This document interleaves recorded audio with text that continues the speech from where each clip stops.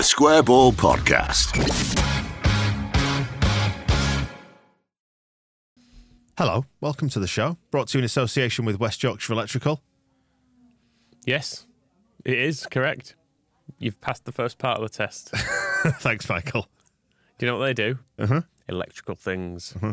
If it's got wires in it, they will work with it. That's what I've heard. Mm-hmm. That's what I've heard. If you want somewhere to charge up your electric car, solar panel, battery storage, other wiring stuff too. Yep. CCTV, for example, for home or business. Well, I said wires. I think I've covered it. Yep. So I don't have to walk people through all of it, do I? Security alarms, LED lighting, design and installation for business. School contracting as well. Good at all of those things. Yes, go on. And other stuff for your home and business. Well, like finance for the work that they do. Yeah, exactly. Yeah, and they cover the whole of West Yorkshire and beyond. The whole of Yorkshire. You just say you can say the whole of Yorkshire. I was building up to it. Right, and beyond. And beyond. wyelectrical.co.uk for details, or search West Yorkshire Electrical. I'm guiding the listeners with me because they're going, it's not just West Yorkshire. And I'm saying, yeah, I know. Oh, you're getting crowd participation. Exactly. It's like call and response. Save us, Phil. It's the preview version of the... it's not the Phil Hay show now, is it either? Whatever we're calling this show, it's that with West Yorkshire Electrical. If you're on the video, you can see Phil is out of bed this time. Out of his pajamas. If you're just a listener to the show, you're missing out on a treat because the start of the week show, Phil, you were effectively in bed, weren't you, under the eaves? Yeah, there were reasons for that, which I won't bore people with. But a big game this one on Friday, so I thought I'd get dressed and get down in the living room. Good lad, well done. And it is a big one, isn't it? Previewing Leicester then, as we head in towards the weekend. Biggest game of the season? Obvious question. Most difficult game of the season, anyway. Most difficult? Yeah, it's hard to say if it's biggest game of the season because it's sort of thinking about when the season wraps up, how much you're going to look at this particular fixture and think it was influential or massively dictated anything. I think if Leeds are in any way going to stay in touch with Leicester, and I'm not even sure we can say at the moment that they are in touch with Leicester, they've got to win this game. They certainly can't afford to lose it. Otherwise, the gap is going to stretch to such an extent that, first of all, you'll be saying that it's highly unlikely that Leeds are going to catch Leicester by the end of the season, but also more and more looking like Leicester are just going to canter away with the title, which, to be quite honest, I think they probably will anyway. I think being on borderline on 40 points at this stage of the season makes it nigh on inconceivable that you won't finish top two or at least be right on the tails of whoever does. But we said on the Monday show that Ipswich feel like they're far more there to put pressure on at the moment. And that, as much as anything, is why Leeds kind of need a result from this. Ipswich got a game in hand, which is away at Rotherham. They'll think is pretty winnable. If that gap starts to stretch significantly, then you sort of feel that moving into the winter, you're already starting to think that it probably is the playoffs more than anything else. So that at the moment, I think, is the gap that you need to worry about. Ipswich facing a tough task against Wayne Rooney's Birmingham this weekend. I stared down the camera. Yeah, he started incredibly well, just to justify the sacking of John Eustace there. And as I say, Rotherham to come after that. Without any doubt, this is Leeds' most difficult game. But taking out the Southampton fixture, which was obviously difficult in its own right, they've coped with some hard games. Norwich away wasn't easy. Ipswich away, not easy either. Very good results at both of those. But Leicester just seem to be on a different level to me. They've done exactly what you want to do when you get relegated, which is get into your rhythm really quickly, make the best of the better players that you have, because they tend to be better than what is elsewhere in the Championship, get results on the board. And as I say, their position couldn't be better. It is record-breaking territory for them.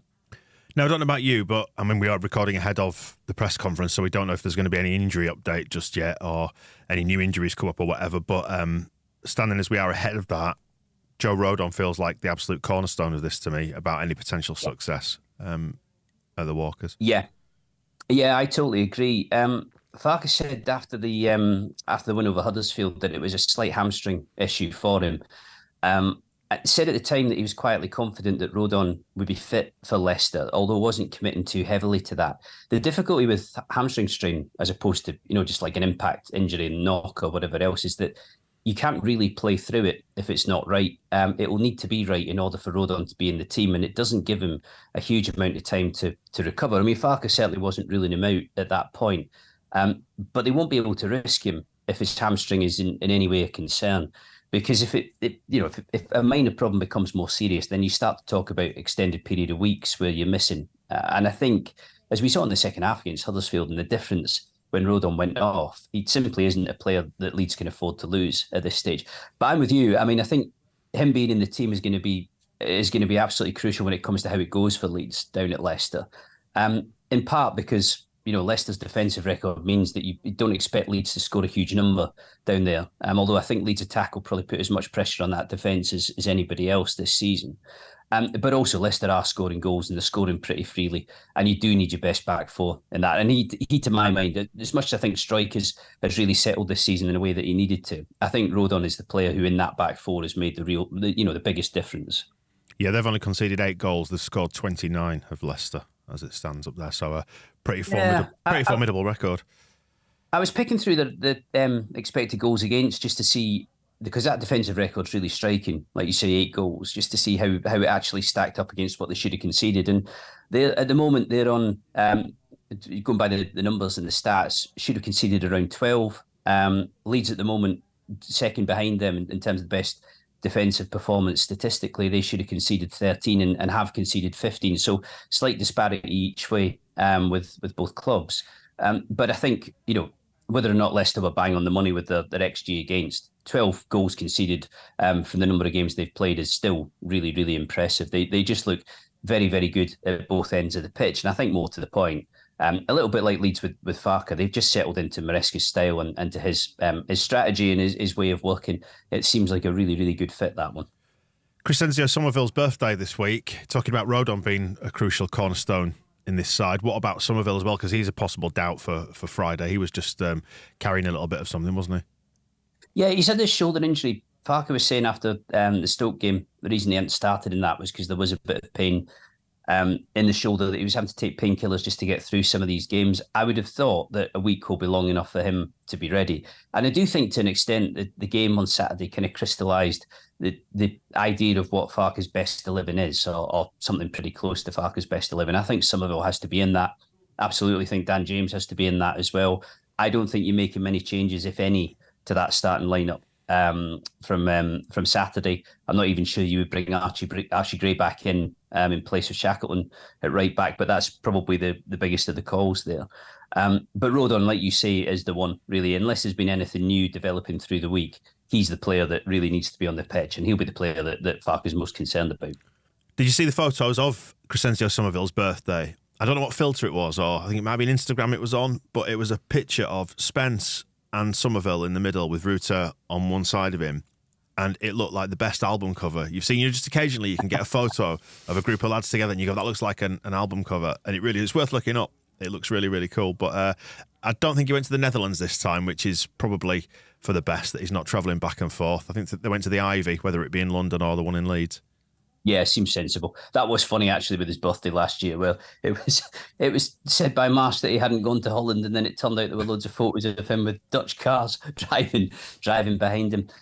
He just seems to have knuckled down massively, Somerville. You go back over the past couple of years, there's always been a little bit of chat about his attitude. Marsh used to talk a lot about how Gnonto was a very positive a positive influence on Somerville, almost implying that Somerville needed that kind of guidance and straight line around him just to keep him on the straight and narrow.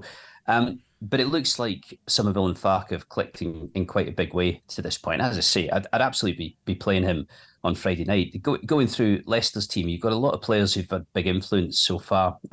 Dewsbury Hall seems to be having the best season he's had for them. But Somerville is kind of in that vogue and in that form at the moment, where it is goals, it is assists. He is making a huge difference. And that, I think, Leeds have to be very tight defensively. That's probably the first port of call. But those are the players that Farke is going to have to, rely on shining. Somerville, Ruta, Dan James, because you will need to score at Leicester to get something out of the game. I don't doubt that they will find a way through this Leeds defence at some point. How do you approach this one then, do you think, from a Leeds point of view? Not necessarily fans' point of view. In terms of the team, do we go out there and attack in the same way that we have tried to against other sides? Will they let us, do you think? It's a good question. I don't think they will especially let Leeds do that. And there's part of me feeling like it wouldn't be entirely a bad thing if Leeds were to be slightly more cautious. or to not take huge risks initially, perhaps until the game starts to open up. But having said that, the real strength in Farke's team is that attacking line. That is what's doing the damage for them. That is what's gathering the points. That's what, when games do become open, that other teams are really struggling to cope with. And maybe that's how Farke has to cross his fingers that it goes, that it is fairly close, it is fairly cagey or tight for an hour. But then when it gets into that period of the game where it does become a bit more open and a few more risks are taken, then players like Somerville, Rutter and others make that situation pay off for them. I think from Leicester's point of view, that there's not an awful lot of point in them being hugely defensive or hugely negative. I think they're in a position where they can afford to go for gold in this fixture, and they can afford defeats at this point. They can afford to drop points because of how many they've got on the board at the moment. I wouldn't put this down in any way as a must-win game for Leeds, but I think it's a game that they definitely want to take something from. I feel like psychologically, as much as we probably can't catch Leicester at this stage because they're so far ahead, if we can get something here, I think it gives us the incentive to think, but theoretically we could. We are maybe as good as them, or we've got the possibility of doing it. And in doing so, I guess you then push yourself nearer to Ipswich all the time as well, don't you? Whereas it feels like if we go here and get turned over 2-0 or something, you probably just go, oh, okay, playoffs is best we can hope for, then fine. And maybe we end up settling for that. So I think it is still important to try and get something here, even if it's maybe not actually that important to the season as a whole. Yeah, it's interesting how you kind of stage the next part of the season, isn't it? Yeah. Like, from a psychological point of view. Because I don't know, how do you feel about this? Like, because I don't worry about this fixture, and I feel like it could go anyway. I've no idea what's going to happen here. It's a total crapshoot. But I'm looking forward to it.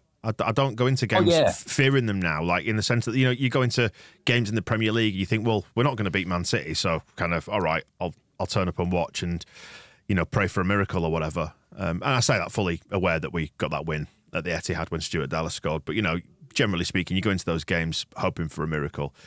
These ones you don't, do you? You think there's a chance in every single game. And even as difficult as the Leicester game might be, you hope that our counter-attacking strength maybe could cause them a few problems. Yeah, I think the one thing I liked about the Premier League was going into games and players on your opposition lineups that you actually wanted to watch, players that you're interested to see. And I think there's an element of that with Leicester, in the same way as I think for Leicester there's an element of that with Leeds, with players particularly like Rutter and Somerville and a couple of others. Ipswich feel like the conversation at the moment more than Leicester. I think Michael's right as well.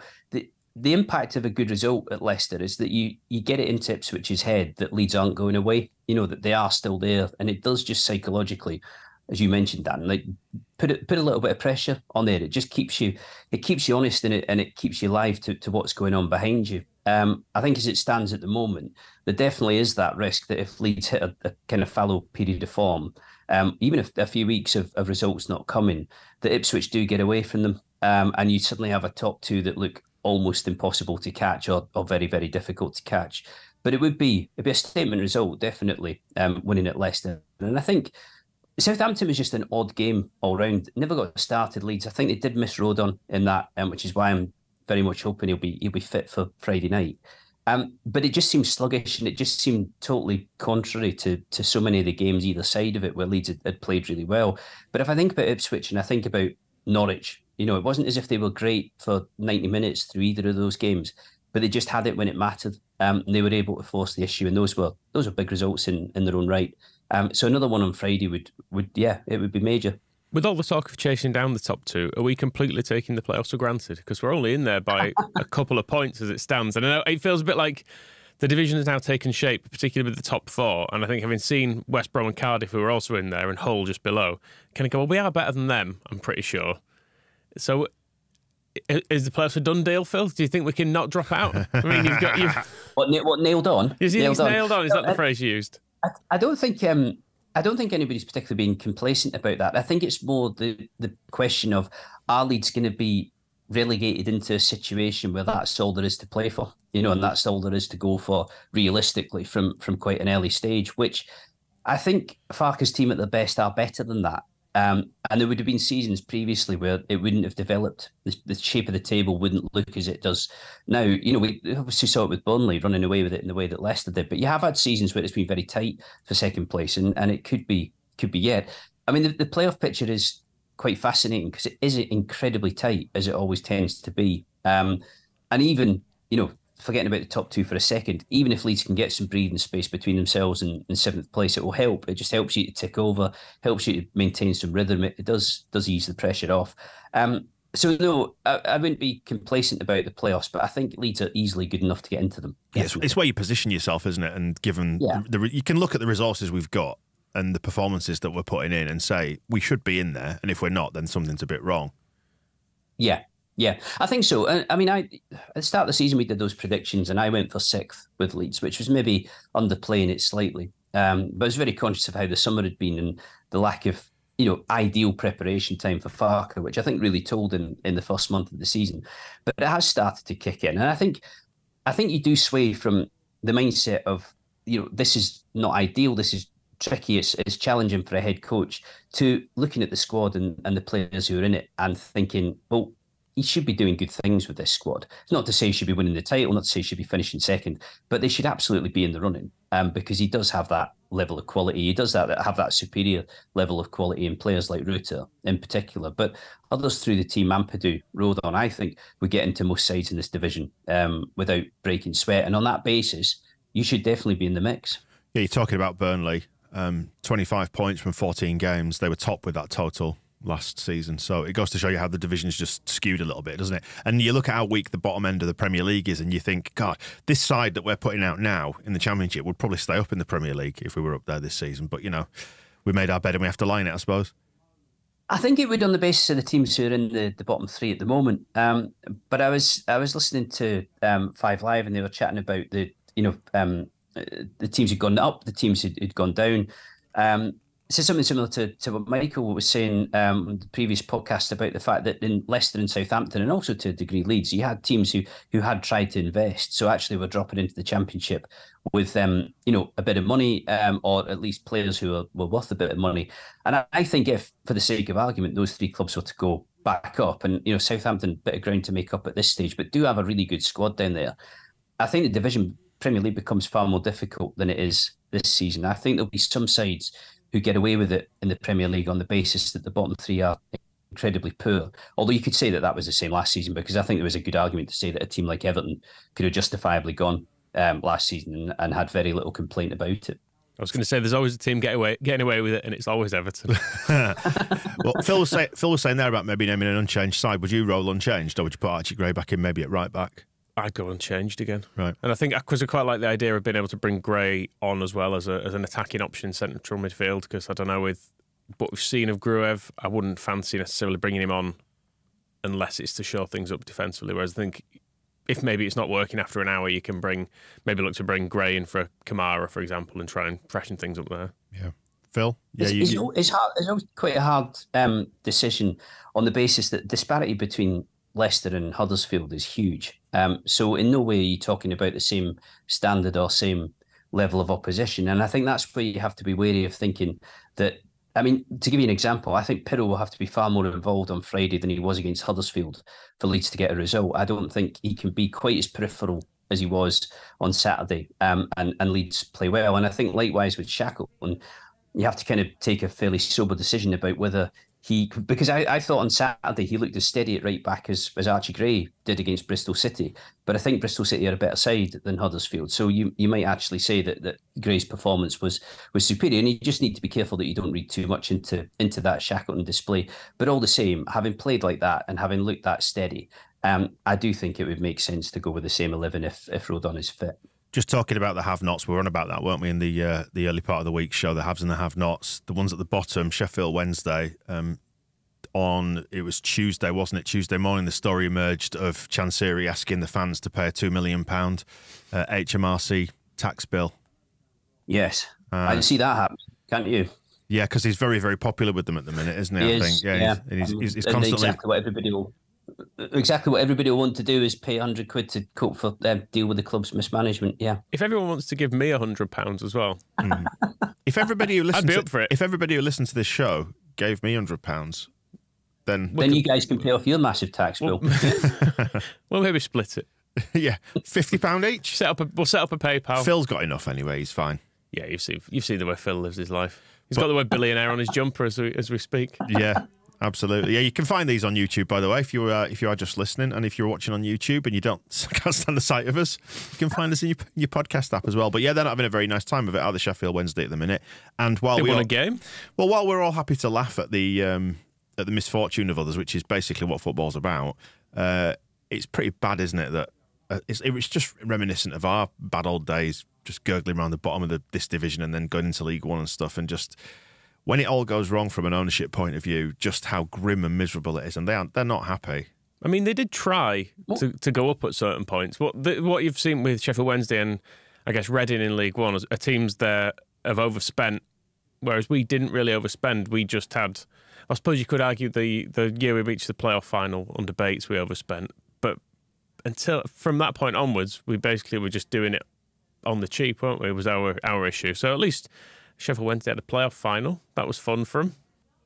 You'll remember when Leeds went into administration, they had a tax bill of about £7.7 million, if memory serves me right. And I'm trying to imagine what the reaction would have been had Bates come out and said, well, what we really need is 500 quid from each fan. And if we do that, we can pay it off and it's all fine. And the same with, I don't know, like GFH or Chilino saying, you give me your money, and we'll deal with, despite all the season tickets that you buy and the merchandise and everything else, and we'll get rid of this tax bill that really it was the club's job to manage. It had gone down really well. What would that have sounded like? Well, you want Premier League football, you've got to pay my money. Call them sick pots, Ken. Sick pots. Thank you. Just on that, the letters I get suggest that people want to give me extra money. Mm-hmm. And that's what people are going to do. Sorry? That's what people are going to do. Yes, Astro and Credo. They said they want me to stay in charge. Happy memories. One penny in a pound. There were some really confused Americans who've started following Leeds United more recently, wondering what's going on there. Listen to Ken Bates. It was former owner Ken Bates. Yeah, it was actually made less sense than that for the most part. Yes, it's weird. I was just thinking about that. I've been reflecting on my relationship towards the Championship as a whole, and I've realised I've kind of been in a form of denial about the Championship. I feel like, and it's wrong of me to do this, and it feels terribly arrogant and entitled and Premier Leaguey, but I'm viewing the Championship as like, well, this is just a place that we're temporarily staying. You've got to be careful not to fall into that trap, haven't you? You do a little bit, but it has to be said that the Championship is set up more and more like that. A division that clubs come down into. And even if they've been poorly managed, and even if they're a bit of a state, which Leeds absolutely were at the end of last season, you can't pretend that in any way the framework was ideally there at the end of May for them to get promoted. But your income is just so vast in the Premier League that there's no way of team, and this is why. And I think Angus Kinnear spoke to you about this during that long interview you had with him. This is why there's such opposition and growing opposition to parachute payments in the Championship, because other clubs are saying, clubs who don't have them and are never going to get them until they go up into the Premier League, are saying it's just becoming impossible to compete with, because you come down and Leicester have Iheanacho and they have Ndidi, who I think Ndidi's going to miss Friday's game, which is he's a big player for them, and I think that'll make a difference. But it's the same at Leeds, that you're able to carry, and okay, there were wage reductions at Leeds, but even so, you're carrying Rutter and you're able to then sign Pirot and Ampadu and others. It stands to reason, doesn't it, that a lot of clubs who come down are going to go back up and are just passing through for the odd season here or there. But the danger comes if you get stuck for 2 or more seasons, then you start to feel the pinch, parachute payments dry up, and suddenly you're in the other boat where you're trying to compete with sides who are coming down and are far wealthier than you. Well, I won't ask you for a prediction for Friday's game. I always remain on the side of optimism, but I genuinely, like as I said before, I've got no idea how this one goes at all. Plan for the worst, hope for the best is how I feel about it. Yeah, I think head is saying Leicester, but it's got the potential to be a crazy game, I think. Yeah. One to watch then, Phil? The topic player issue we should be looking out for in this game? Pirot, for me. I think Pirot needs a big game. I mean, obviously Rodon, that goes without saying, and if Rodon isn't in the team, then you're looking at how the defence is affected by that, because it did look shakier minus him against Huddersfield. But I do think in that 10 role, Pirot is going to have to be. He's going to have to be a big presence. He's going to have to be effective to make sure that Leeds have the amount of attacking play that they need. Quite apart from the stupid time for kicking off on football, a Friday night fixture means that Leeds United have the capacity to either ruin or make your whole weekend quite early in the weekend. I think you can also forget about it, though, soon enough. It almost falls into midweek games. I feel like by the time the weekend comes, you can go, that's happened now. That's all out of the way. All done. Well, enjoy the game and enjoy the rest of the half-term holiday, which is why Phil is broadcasting remotely with us today. And then schools go back. We'll be back Monday to pour over the bones of what happened then at... I still want to call it Filbert Street. In my mind, so growing up in like the 90s, Leicester equates to Filbert Street, not the Crisp Bowl. It's just round the corner, Filbert Street, from where they are now. We used to park there. I don't know if we still are this time round, but long gone, I'm afraid. Yes, like many things, time never stands still, does it? We will reconvene on Monday, Phil. We'll have a chat about the game, see if we were right, and hopefully we're celebrating a Pirro hat-trick. See you after the weekend.